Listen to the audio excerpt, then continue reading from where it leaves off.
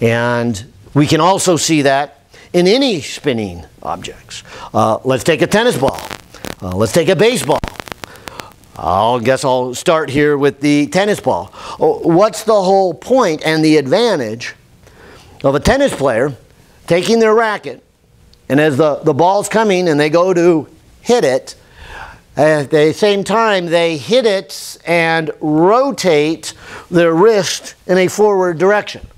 So they hit it and rotate.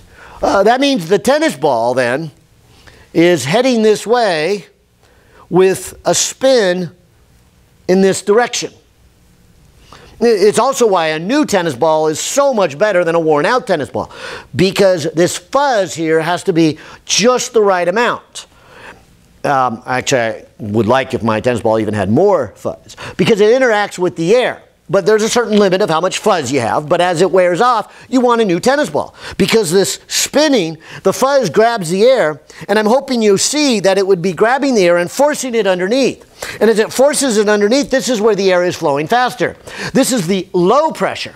And the low pressure then would then be in opposition to the high pressure. The high pressure here would then push the ball down. And so what's nice about this is then by doing a hit like this where I rotate forward and it spins this way, we call that a top spin. And so this top spin as it flies along is going to actually make the ball drop down faster than just gravity alone. And so the aerodynamics plus the gravity really make this ball drop. And of course the advantage of in the game of tennis means that what I can do is I can now hit the ball extra hard. And as I hit it extra hard and rotate my wrist, that ball can still drop down and land in the court. Because if I hit it really hard and it goes out of the court, it doesn't do me any good. I don't win the point. In fact, I lose the point. And so I got to be careful not to hit it too hard. But if I really do want to hit it, but I want it to land in the court, so then I have to do this top spin. And that's the idea of a top spin. Or the other way around. What if I start the match or the game or the point and I go to serve the ball, and if you know a little bit about the game of tennis, I would be starting on one side and serving towards the other, so you do kind of a diagonal serve. And of course then my opponent is waiting for it over there. They know I have to hit it over in that direction.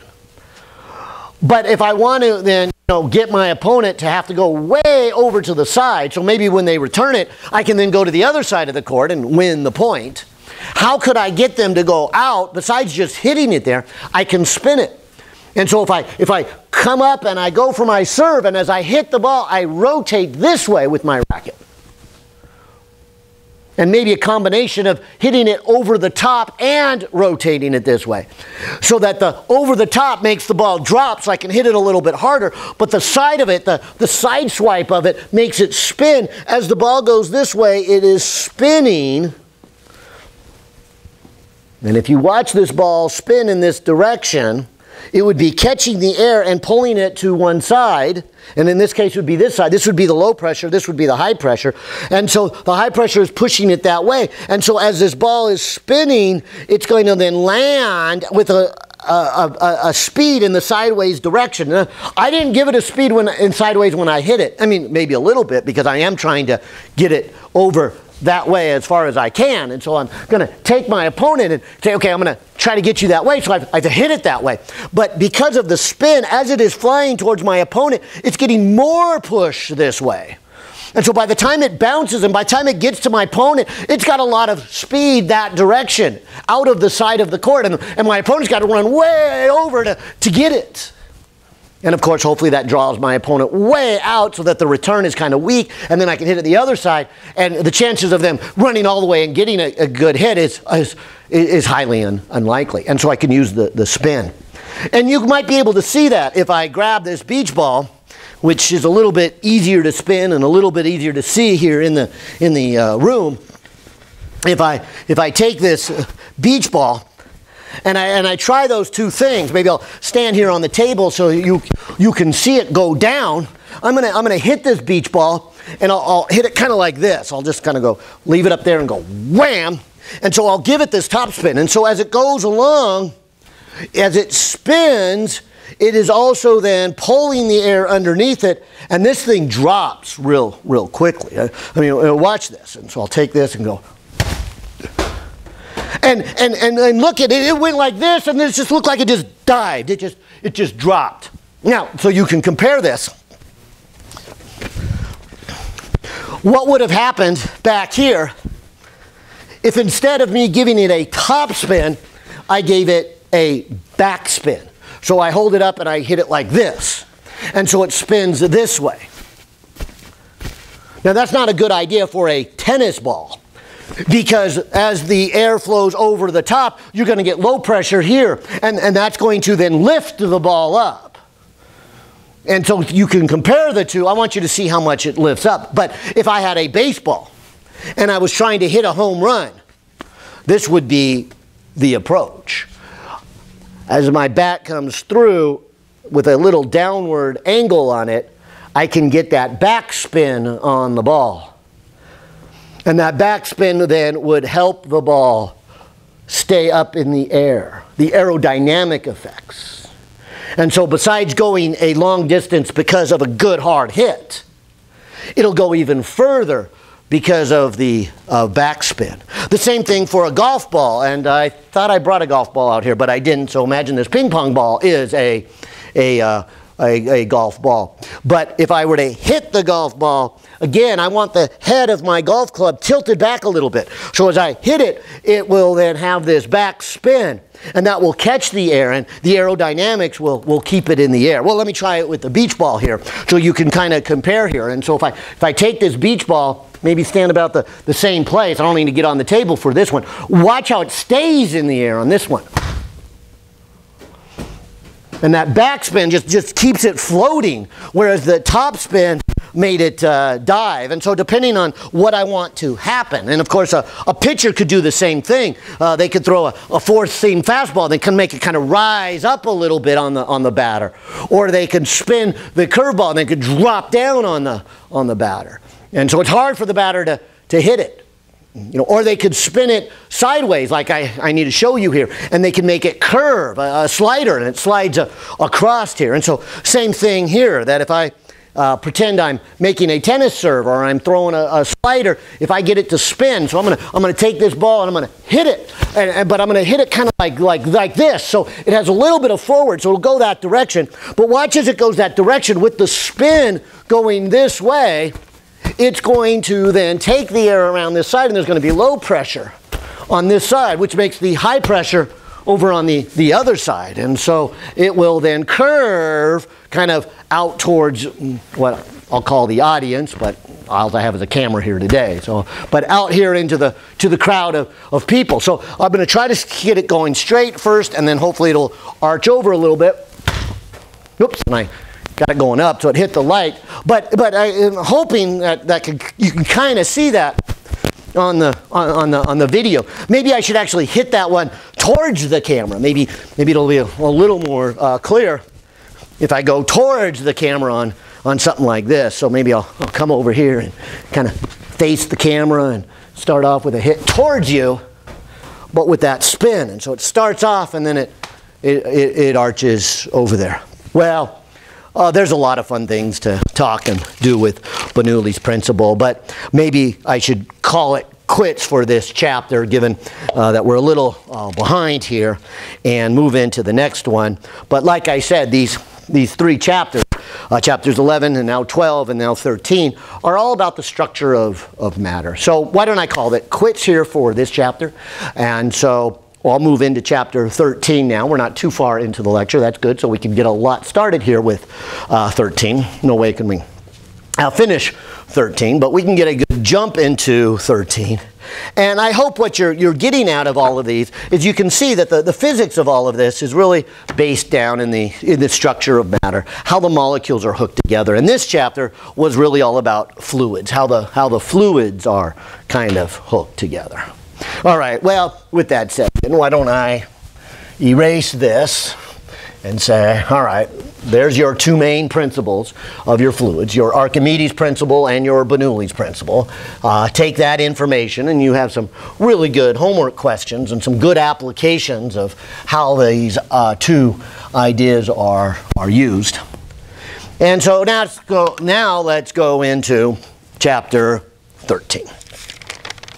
And chapter 13 will be the last of our 3 chapters on the structure of matter. We're going to shift gears next time. And it is entitled Thermal Energy.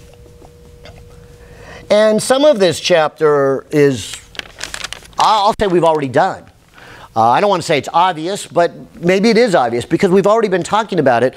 And I would say it always comes down to that kinetic theory, that these are made out of little atoms or molecules and they jiggle around. If you warm them up, they go faster. You cool them down, they slow down. Maybe now you're beginning to see why Feynman answered, as I said earlier, if there was one piece of information that would be passed to the next and surviving generation during a pandemic or a nuclear holocaust, what would be the most useful? And that's why Feynman answered it that way, and that's why I think it was a great answer, and I like it too, that probably the most important piece of science really is that the atoms, or that there are atoms, these are these microscopic objects, and they jiggle around, jiggling faster with higher temperature. And you see how much application that is. And you'll see that here in this one. And so I'm going to start off with a statement that is hopefully at this point obvious, but it's where your author starts. Your author says, heat is an energy. Now I'm going to take you way back to chapter 7. You might remember that in chapter 7 I was putting the little brass weight on this corner right here. I was letting it fall, and I said that, hey, when it starts it has 10 joules of gravitational potential energy. And as it falls down it always has 10 joules of energy. It just loses gravitational potential energy, and as it's falling it goes faster, so it gains kinetic energy. And so someplace between the top and the ground it always has a total of 10, but it is losing gravitational potential energy and at the same time gaining kinetic energy. And then when it hit the ground, the impact of that brass into the concrete on the floor made those atoms start jiggling faster. In other words, where did the energy go? The jiggling of the atoms. So did we lose any energy? No. But it might appear that way at first. It might appear that way because as it hits the ground and comes to a stop, we would say, hey, it stopped, it doesn't have any kinetic energy. It's down on the ground, so it doesn't have any gravitational potential energy. So it's gone, right? All the energy is gone. And if you don't consider the microscopic heat of it, that is the movement of the atoms, you would think the energy is gone. And the early scientists, that's what they thought, until they finally figured out that heat is an energy. And so this statement is actually a very revolutionary statement in the history of science. But for us, I don't think it's that surprising. We've been talking about the molecular kinetic energy and what we call the kinetic theory for a long time. So heat is an energy is not really a surprise, I don't think. So I'm going to just, put it on the board because it is such an important idea. But like I said, not too surprising given the way we presented this class and the way we've already presented the kinetic theory. Also, maybe not a big surprise then, is to say we can then use the law of conservation of energy. And again, not a surprise. I mean, if heat's an energy, it would fit into this chapter 7, the conservation of energy. In fact, I would say we've already been doing that, right? I'll go back to this brass weight. We put the brass weight up there, we let it fall, and we said, well, ultimately, the 10 joules that started at gravitational potential energy eventually became heat energy. That is, it became the molecular motion of these atoms once it hits the ground. And the reason we said it was 10 joules is because it started with 10 joules of gravitational potential energy. And so if I use the principle of conservation of energy, then it must have 10. So again, I don't think that's very revolutionary. But again, the early scientists didn't really quite understand that. They, to them it was revolutionary to say, hey, heat is an energy. And because of that, then, they said that the heat energy, together with the other energies like gravitational and potential energy, must be a constant. They called this the first law of thermodynamics. And I will then also put here the first law of thermodynamics. But as I said, I think the way we present our science today and the way we give the kinetic theory way, way, way back in chapter 7, this isn't a surprise here. And so know this, that if I were to take a piece of hot aluminum, and just for demonstration, let me grab my block of aluminum. All right, maybe I'll move this over to here and say, okay, here's my block of aluminum. Oh, let's imagine that's a hot block of aluminum. And I take this hot block and I put it next to a cool or cold piece of, how about I pick on lead? And I put them together. And so here I have my lead. Again, I don't think it's a big surprise to you, but when you put a hot object next to a cold object, what happens? Doesn't the hot object cool down and the cold object warm up? Exactly. This then would say something like this. Heat energy then transfers from the hot object to the cold object. I don't even know if we even have to say the word heat energy. You could just say energy. Energy goes from one object, the hot one, into the cold one. And this one right here, if it loses energy, let me put a number here. Why don't I say it loses 10 joules of heat energy? Did you catch that? What units did I use to measure heat energy? Joules. Again, not a surprise. What unit did we use to measure energy way back in chapter 7? Didn't we measure kinetic energy in joules? Didn't we measure potential energy in joules? Yes. And how do we measure heat? Because it's an energy? In joules. Okay, so let's say the hot object loses 10 joules. Then what does the cold object gain? How much does it gain? Does it gain less than 10? More than 10? Equal to 10? I hope you're saying equal to 10. This is because energy is conserved. You can't just get rid of 1 joule of energy. You can't say, hey, this one loses 10, but this one only gets 9. No, well, where's the other one? This is called the first law of thermodynamics, the conservation of energy. Whether it's heat energy or electrical energy or potential energy, doesn't matter. Energy is conserved. And so this first bit of this chapter, as we begin to talk about thermal energy, I think is pretty easy to digest because it really is nothing more than what we've already been doing. We've been doing conservation of energy. Just here forward, when we conserve energy and we're talking about thermodynamics, we'll just call it the first law of thermodynamics instead of conservation of energy. Because again, the early scientists, didn't really recognize that. They just realized the heat energy was conserved, or I should say they realized heat was conserved. And then later they realized it was an energy, and so they're like, oh, well, then the first law of thermodynamics is really the same statement as conservation of energy. Right. And so that's what I'm trying to say here. So as we do some experiments, and tomorrow we're going to do a lab experiment, and we're going to take advantage of this. We're going to know that if the hot one lost 10, the cold one gained 10. And we will then say it's because of conservation of energy. Or we could say it's because of the first law of thermodynamics.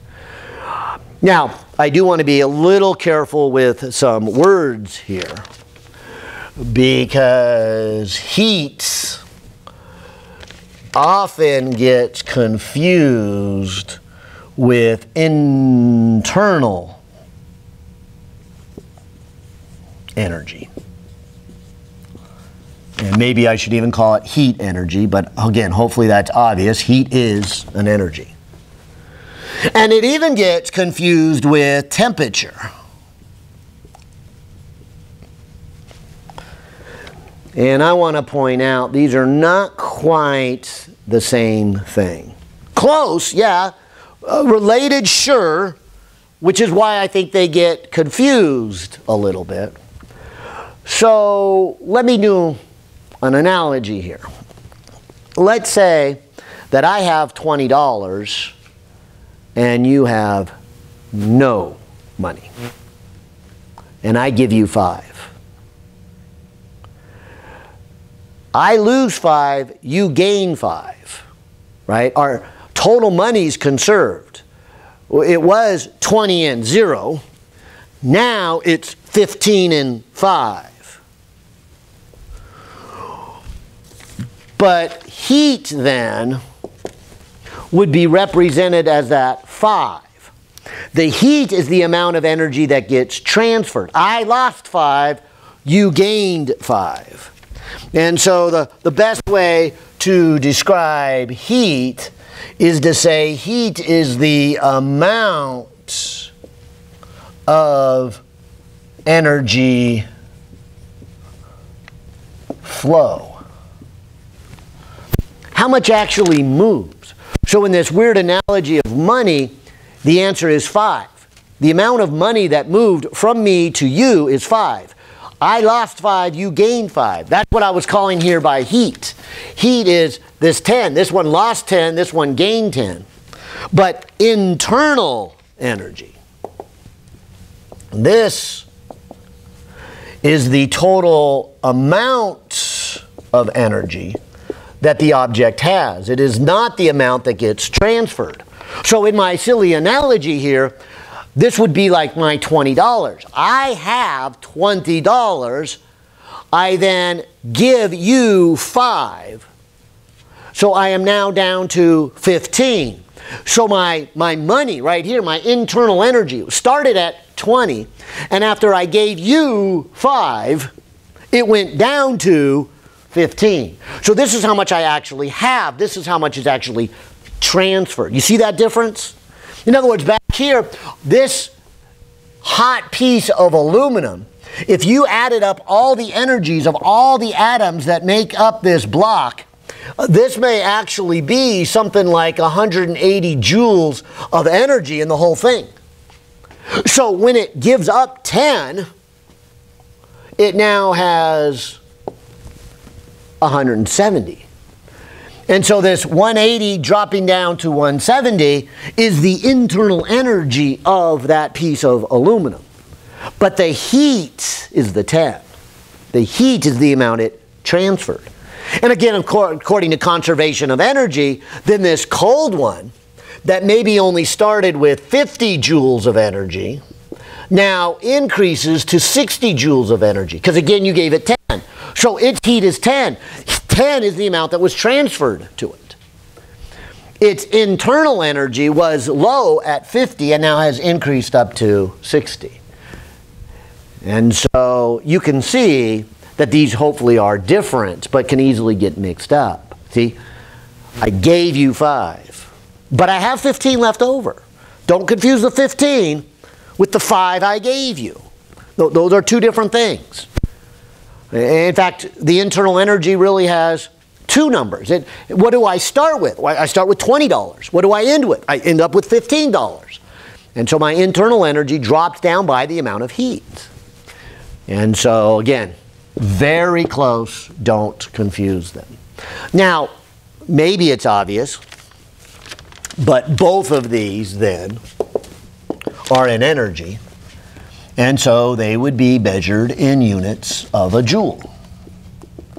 And so we are going to measure heat in joules, as I already mentioned, not a surprise. And again, we're going to be measuring internal energies in joules. And again, since it's an energy, it's not a surprise. However, this might be a surprise. Sometimes we will measure these in something called a calorie.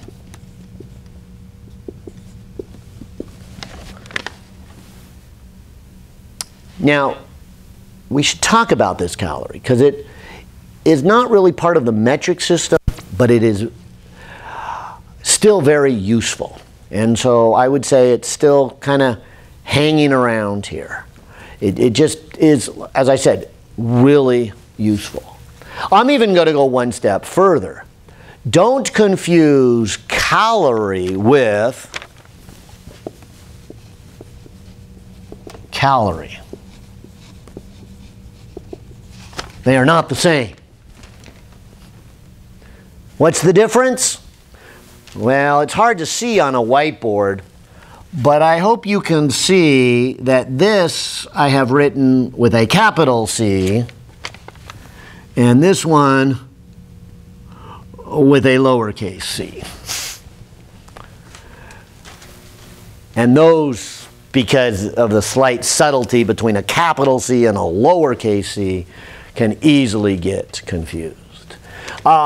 I'll even go one more that we're not going to spend too much time, because again, not part of the metric system, but what we call the British thermal unit, also referred to as a BTU. And of course, this is part of the empirical system, like PSI, like foot, like inches, like miles. And so in the science class, we don't really say too much about it, but it still is very useful. And you see it a lot in engineering. And probably half of you, or even more than half of you, your ultimate educational goal is to go into engineering, not into science. And so you probably will use a lot of empirical units, a lot more than a scientist would in their metric system. And so you've got to be careful with that. And of course, switching back and forth here. And so let me just put down here BTU. But let's talk about all these. And I want to point out that all of these are units of energy. The best one, I'll say it, hands down, the best one is the joule. You've already been introduced to a joule. That's kind of been the standard of measuring energy in the metric system. But we have some other ones that can also be very useful. And I would say these first two, the joule and the calorie, really are very useful. And so even though the calorie is not officially part of the metric system, you will see it is very, very useful. And we're going to use it a lot in this chapter and in further chapters. Those of you going into engineering, you will see that the BTU can be very, very useful. So let me talk about the small calorie first. The small calorie, which we will label as CAL with a dot, so just abbreviate a calorie, is an energy. So I like to say it is the amount of energy needed to raise 1 gram of water 1 degree Celsius. And you can then maybe see the history here. I'll come all the way back here. Remember when I started this chapter, I was saying the early scientists, this was a revolution for them to really know that heat was an energy. Had they known that heat was an energy, they probably never would have used the word calorie. They would have used joule, because they knew joule was the unit for energy. All they knew in the early days was that the energy, where are we on time? Oh, we're great on time. The energy is then moving, oh, excuse me, they didn't know it was energy. They just called it heat. They didn't call it heat energy, just heat. They just said something called heat is moving from the hot one to the cold one. And so that's something they called heat. But again, they didn't call it heat energy. They just called it heat. And so they needed a way to measure it. And here's how they decided to measure it. They decided that if you were warming water, now of course in my little diagram, I put lead. But if this instead of lead was water and it was 1 gram and it went up 1 degree, they would say, hey, we must have transferred heat, not heat energy, heat of 1 calorie. And so they defined a calorie as a certain amount of, they didn't call it energy, they called it a heat. But now that we know more, I'm going to call it a heat energy. So it's the amount of heat energy that is needed in order for 1 gram of water to go up 1 degree. Oh, let me draw a picture here. Let's just say that I had right here hot 1 gram of H2O. Maybe it's about 90 degrees Celsius. And I put it in contact with, I'll kind of treat it like water's a solid. I know it's not, but I put the hot water with the cold water. Obviously, if it's a liquid, I'd pour them together and stir. But I'll say here I have some cool water. Let's say it is 20 degrees Celsius. And so here's H2O, and I still have 1 gram. And at first, what's going to happen is this hot one is going to drop 1 degree. And that right there, when it drops 1 degree, tells me that 1 calorie moved out of the hot object. It would then make the cold object go up 1 degree. And so that's what a calorie is. A calorie is the amount of energy needed. And I said raise, and that's true, but also cool because of conservation of energy. So whether it raises at 1 degree or cools at 1 degree. If it raises 1 degree, it needs the energy. If it cools 1 degree, it must release that energy. And so this is releasing 1 calorie. This is gaining 1 calorie. That's my conservation of energy. And you can see how I'm using this word calorie as a form of energy. Now, I'll leave it there, but you could imagine it would not stop there. This eventually would go down to 88, which would make this one go up to 22. This would then go down, and that would go up, and energy would keep transferring, and we can then label that in either joules or in calories.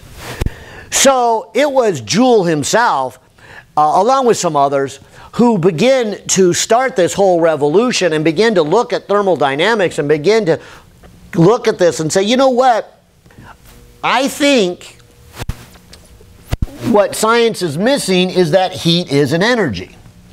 And so Joule ran a very famous experiment where he tries to show that he can convert kinetic energy into heat energy, or potential energy into heat energy.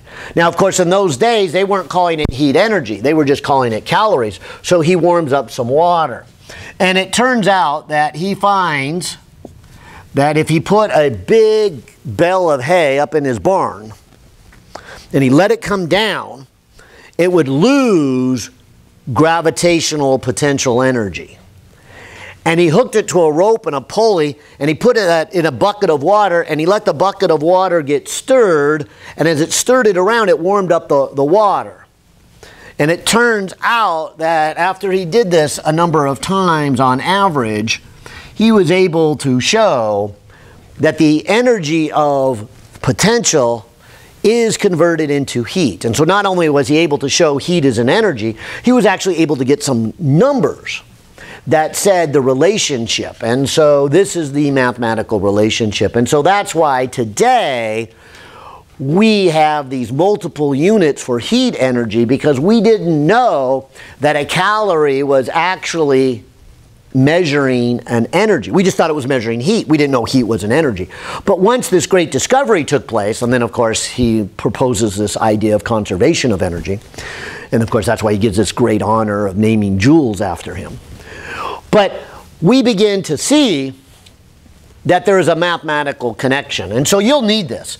We'll need this in the lab. You'll need it on a few homework problems where you're going to have to convert, because you know how to calculate energy for kinetic and potential in terms of joules. But then you go to warm up water. And this is where calories become useful, right? Because calories, right here, is the amount of energy to warm up 1 gram, 1 degree. So if I had something like this, if I had, say, 5 grams of water, and it warmed up 3 degrees, how much energy would that be? Well, that's pretty easy. That's just 15 calories, right? See, because each gram, there's 5 of them, would need a calorie to go up a 1 degree. So if all 5 of them go up 1, that's 5 calories. If they go up another degree, that's another 5. And they go up another one, that's another 5. So 5, 5, and 5 is 15. And so that's why I would claim the unit of calories is actually very useful.